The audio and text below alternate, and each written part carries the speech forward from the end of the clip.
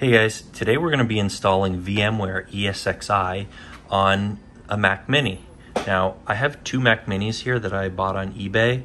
They need to be cleaned up a little bit, but yeah, like this one still has the cement stuck to it, and they have some scratches, scuffs, and some sticker residue still stuck on them. I actually already installed ESXi on this one. It's actually connected to the network already. I'm gonna have to move it to, I'm gonna basically stick it in a closet, but for now it's on this table. Now this Mac on the bottom, this Mac Mini is I'm gonna install ESXi on this today. This one's already got it, it's working. I'm gonna do this one today, and eventually I'm gonna do vCenter. So you might wanna stick around. I'm probably gonna make a video out of that too at some point. So you might wanna stay tuned for that, hit the subscribe button, all that stuff. But yeah, so as you can see, this is a little scuffed up. This is a relatively old Mac Mini I bought on eBay. I got both of these for a little over $200, about like $240 or so. And I don't know if you can see this with the way my the way my camera's focusing. I think you probably can't. Let's see here. Yeah. Anyways, it's the A1347 Mac Mini. It actually has a removable RAM.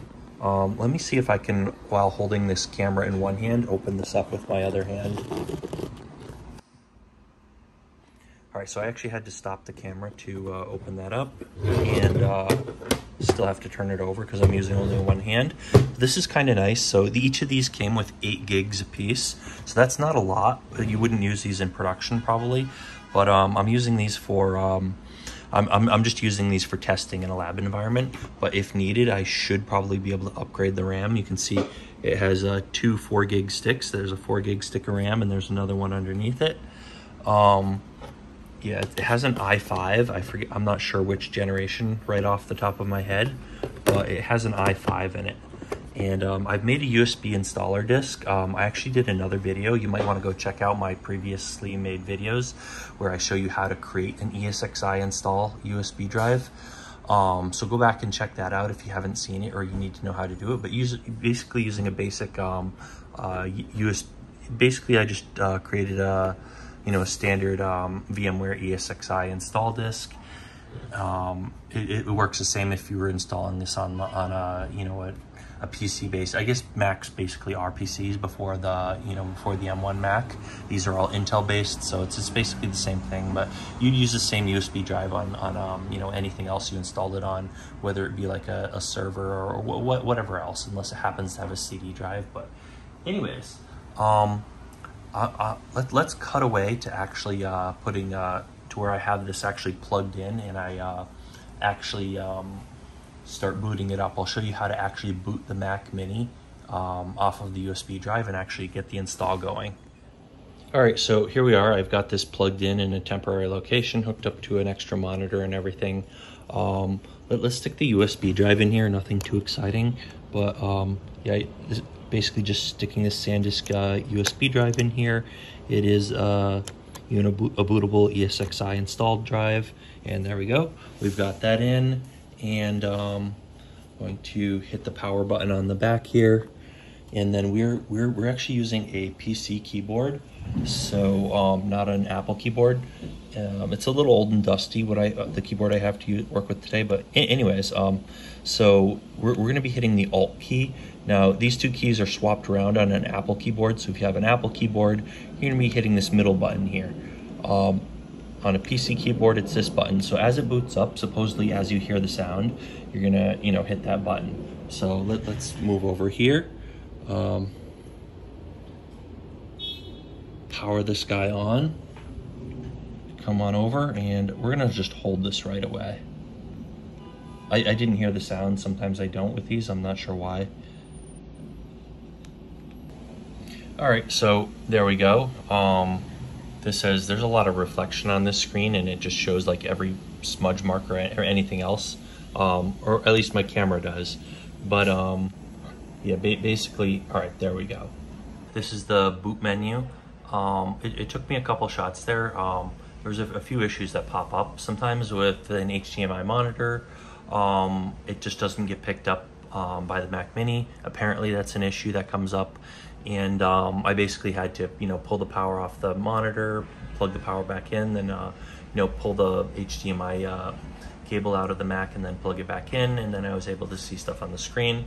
Also, I had to hold the Alt button down a little bit earlier in the boot process. I didn't hear a sound at all. I assume that's disabled or something, but I'm not sure why at the moment. But in any case, it is what it is. Ultimately, hold the Alt button down a little bit earlier and make sure your monitor is getting picked up. But here we are at the boot menu. I'm going to go ahead and try booting off of this. So this is our hard drive. This would boot into Mac OS, or at least the Mac OS installer,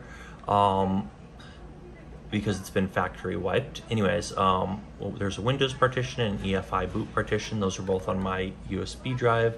I'm gonna just try booting off of this EFI boot. So let's give this a shot. And I apologize about the screen here. I'm recording. There's a lot of glare on the screen, and given that this is an OS installer, I can't actually do a screen capture in using software on the device itself. But yeah, this is the best I can get with my camera and with the glare on my screen. Anyways, let's give this a shot and see if it boots into what we want. Looks like we got the ESXi loader installer going, which you kind of can barely, the top of the screen is a little bit cut off there. You can kind of see it there. And yeah, just the camera placement is kind of suboptimal, but it's basically, this should basically work for our purposes. And yeah, I have to just make yeah, sorry about this camera angle is just not ideal, but anyways, yeah, you can see it's booting up there. It's loading the installer, loading a bunch of, I guess, modules over there, and we're just gonna have to wait a little bit.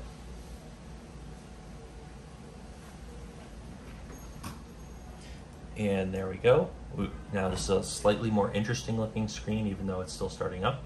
You can see there, Apple incorporated Mac Mini 6,1, running VMware ESXi 702. 8 gigs of memory, has an i5 3210 CPU at 2.5 gigahertz. Yeah, so a lot of, it's a modest system, but this is really for testing. It's for a home lab. If I need to run a lot of VMs, like I'm running servers, I'm not using this to run desktops. And they're not going to be under load or anything. I'm mostly just starting up, be bringing up like web servers, database servers, whatever else, probably Hadoop and things like that. Some of that, like maybe Hadoop, I might need more memory. I might want to upgrade this. But I'm going to have my VMs spread across the 2 Mac Minis, and I'm also going to be setting up a Proxmox cluster with, I ordered a couple more Mac Minis, so I'll have 4 total. So I'm going to have an ESXi cluster and a Proxmox cluster. So the other 2 Mac Minis are coming in the mail today, actually, as I'm recording this. So let's give this a minute. This is still starting up here. And I have DNS configured, but I might actually add my DNS server in here. I've actually set up I just set up a DNS server last night for this, so to run my lab. But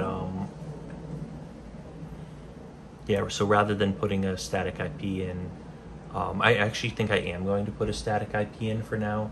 I don't have, I've set up a DHCP server, but I've been taking it up and tearing it down a lot. I'm just, I'm setting up some Ansible playbooks to automate things right now, so it's kind of a work in progress. So, and I kind of just like to give this a static IP, at least for the time being. But I am going to use my DNS server. That's going to point to pretty much everything else on my network also, so that's going to kind of be important. And I think my DNS server, I am going to be working on it a little bit more. I'm working on some of the automation behind adding DNS entries and things like that, but for now, I think my DNS server is in pretty good shape.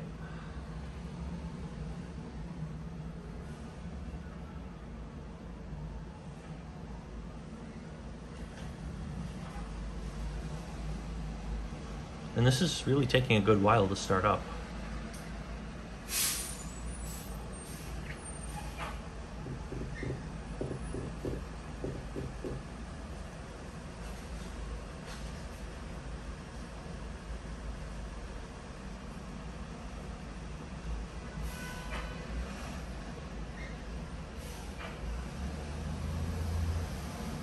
And here we go. All right, so this is the installer. So we're gonna hit enter to continue, F11 to accept and continue.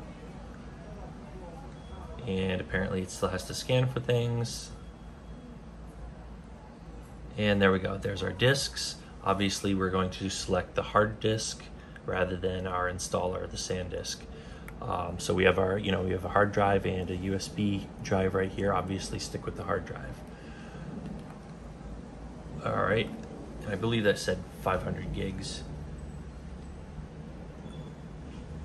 All right, so confirm disk selection. I'm gonna hit enter.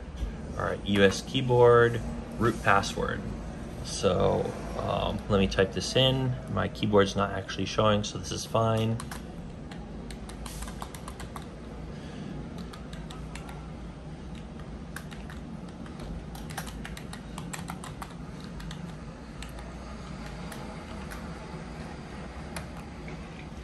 And there we go.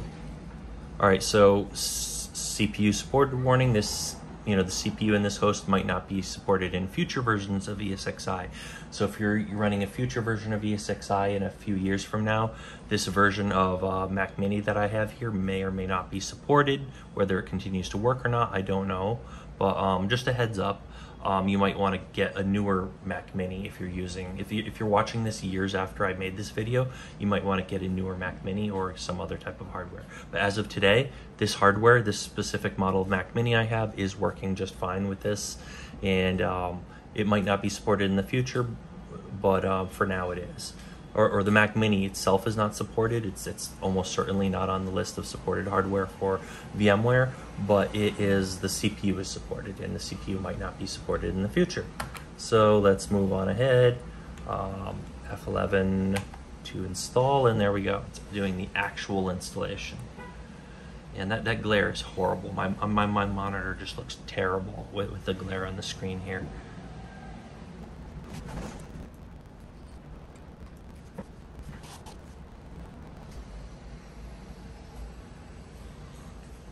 All right, so there we go. Looks like the installation is complete. We are gonna have some more setup steps, but we're gonna, for now, I'm telling me to remove the installation media and reboot the server. So I'm gonna pop the USB drive out now. I'm not gonna pan my camera over to show that, but here we go. Here's the USB drive. Set that aside for now, and we're going to hit enter to reboot. And it's going to come up, and then we're going to be able to set up the network and stuff like that.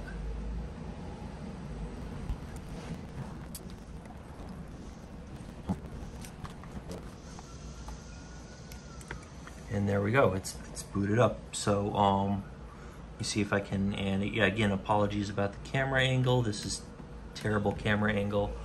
But anyways, so we can see it's waiting for DHCP, which it's not going to get because I don't have it connected to the network yet. That's fine, we're gonna give it a static IP, but essentially this is up and running. I believe we could actually use it as is, but let's go in and actually customize it. So I'm gonna hit F2 to customize or view the logs. We're gonna type in our password. So the username is gonna be root. Let's see.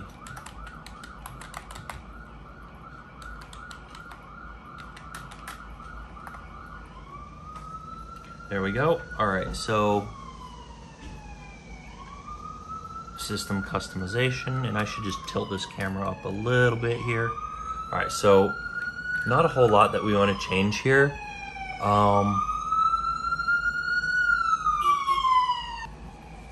So there's not a ton that you really have to configure through this.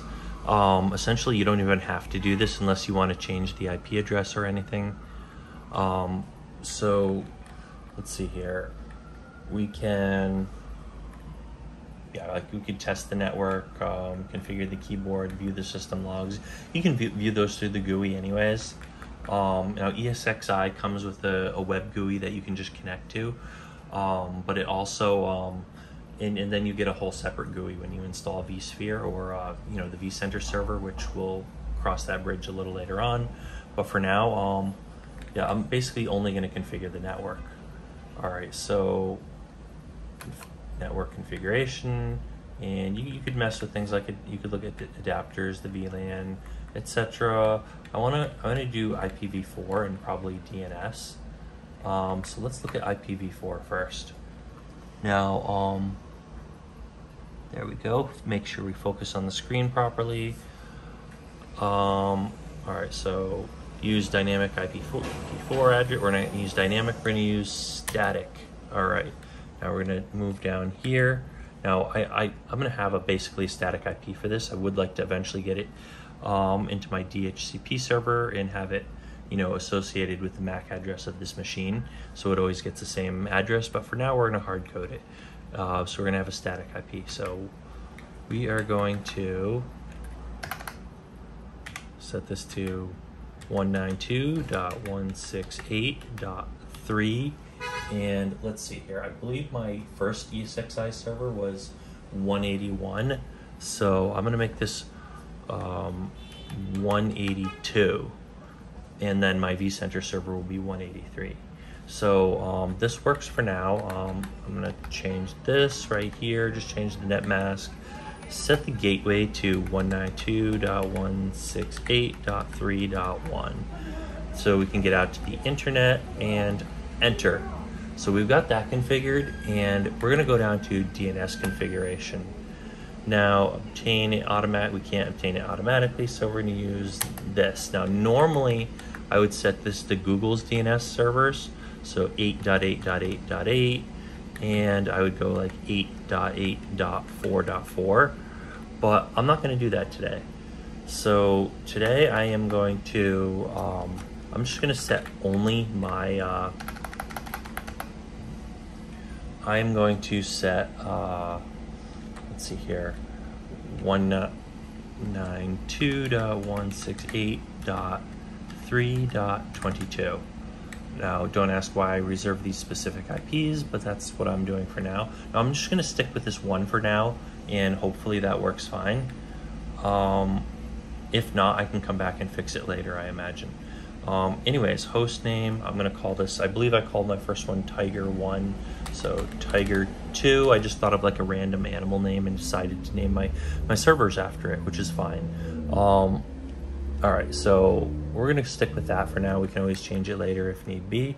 You're gonna hit enter, and we are going to say, all right, so that's I believe that's everything. So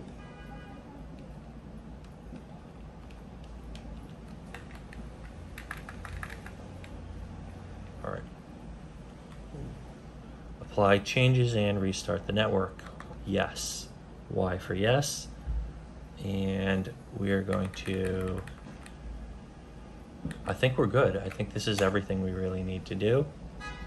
So that's it. Now we're gonna come back. I'm gonna log into, I'm gonna basically unplug all of this, and I'm gonna come back and show you the desktop of me logging in. So we have Tiger2 at, you know, this IP address. So I'm gonna come back and show you the web interface, just to take a quick peek at it. We're not gonna demo anything, and we're not gonna create any VMs in this video. We're gonna do that in a future video, but we're just gonna demo it, poke around the UI and stuff, and that's it. Basically, we just wanted to show you how to install VMware on a Mac Mini, which is the same as any other system you install VMware on. It's pretty straightforward, minus maybe the boot selection, selecting the boot drive, which is Mac specific, but other than that, it's pretty standard stuff. We're just gonna show you the interface just to see what it looks like. So I'm gonna cut away and come back to that right now. All right, so here we are. I'm connecting from my desktop system. You know, apologies again about the camera. I'm not using, and at this point, I actually could use screen capture software on my desktop. Well, I've recorded 90% of this video with my, with my camera anyways, so I'm basically just gonna go ahead and finish it up with the same video format, just to keep everything consistent. We're just gonna take a quick peek here, but most of the future stuff we show you with ESX is gonna be done on a, all our future VMware videos are mostly gonna be done on a, it's gonna be a screen capture, so it's gonna look a whole lot nicer than this. So, yeah, anyways, just wanted to point that out. But anyways, we're gonna go ahead here and go to advanced. So this says your connection is not private because we're using HTTPS or SSL. And the problem is that the certificate that our server has is not, no certificate authority has it. I haven't registered it or anything, which is fine. It's just on my local network with a private IP. I guess I could probably add my own certs, but for now, we're not doing that. We're just using this for testing anyways. So we're just gonna say, like we basically click on the advanced tab and say proceed to this unsafe. It says it's unsafe. I know it is safe because this is on my local network. I'm not even going out to the internet, so it's completely safe. Any case, so let's see, what do we have here? So let's log in, same password. All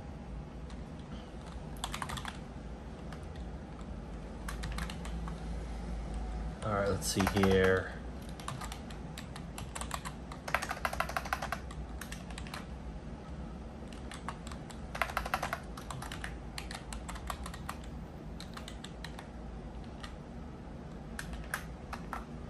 And there we go, logged in.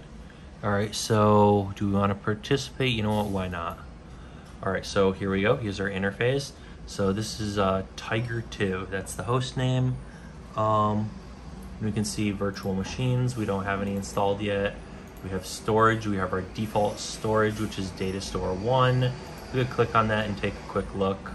So that's just our local hard drive, which, yeah, so it's giving us, all right, so free we have about, 337 gigs, all right, whatever. Anyways, we have our local VM network. We could create other networks. I haven't done that yet, but we could also create additional networks for our VMs.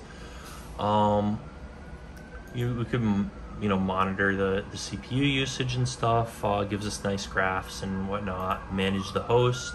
All kinds of settings we could do. We could look at the hardware. We could look at the licensing, which I should probably, I did not assign a license yet. So, let's see here. Yeah, good. So I don't want to share my license with anybody. So, yeah, good that I didn't inadvertently share my license. I still have to add my license to this. So it's in evaluation mode. My other server I have added the license to so far. See like packages, services, security and users. You can see like we only have one user so far. We'll cover adding users and other things in future videos. We're gonna do like an actual screen capture, so it's not gonna look all ugly and terrible video quality like this. Right now I'm using a camera to record my screen. I pointed that out a few times, so I just wanna remind everyone, it looks terrible for that reason. Everything going forward is just gonna be a screen capture, so long as I'm not doing an install video like this. I'm just gonna do a screen capture and it's gonna look a whole lot better. If we jump over here to this other tab, you can see I already have, this is my first Mac Mini that I installed. I have a few VMs on it. I've been testing it out a little bit. Like I have Ubuntu server here. I have this vCenter server that I have not installed yet. I have one called Test 1 and one called Test 5. Test 5 was my first VM that I tested out cloning manually from the command line without vCenter. That's going to be a whole nother video too. So we have this one I named, so I named this host Tiger 1, and you can see that, all right, so it's got about 337 gigs, it tells me, so whatever that actually amounts to. So basically we have matching hardware. This one I gave it Google's DNS servers. I'm gonna have to change that, but anyways, we can keep it as is for now. So this is my first Mac Mini that I installed, Tiger 1, and this is the second one that you just watched me install in this video, Tiger 2. So I've got my two ESXi servers set up, and next step after this is to try to get vCenter working. We'll see how that goes. And I have, as I mentioned, I have a couple new Mac Minis coming in the mail today, and I'm going to set those up as a Proxmox cluster. So that's going to be a whole nother interesting adventure. You might want to stay tuned for that too. We've got a lot of nice videos coming down the tube. We do a lot of other stuff too, not just VMs. We do servers in general. We do anything related to coding. We do electronics, Raspberry Pis, 3D printers, single board computers, all sorts of anything tech related. We do robots and all sorts of networking, all sorts of interesting things, hardware, software, everything. So you do want to Stay tuned for future videos. Hit that subscribe button. Probably want to hit the little bell icon just to make sure that YouTube actually lets you know when we come out with a new video and you don't miss anything. You might want to give us a thumbs up, and more importantly though, leave a comment down below. If you know something I don't know, you just let me know. If you have any questions, comments, criticisms, whatever you want to say, I want to know how you feel. I want to know what you're thinking about. So definitely leave a comment down below. Hopefully you found this video interesting, if not useful. Hopefully somebody finds this video useful and helpful. As always, thanks for watching, and we will see you guys next time.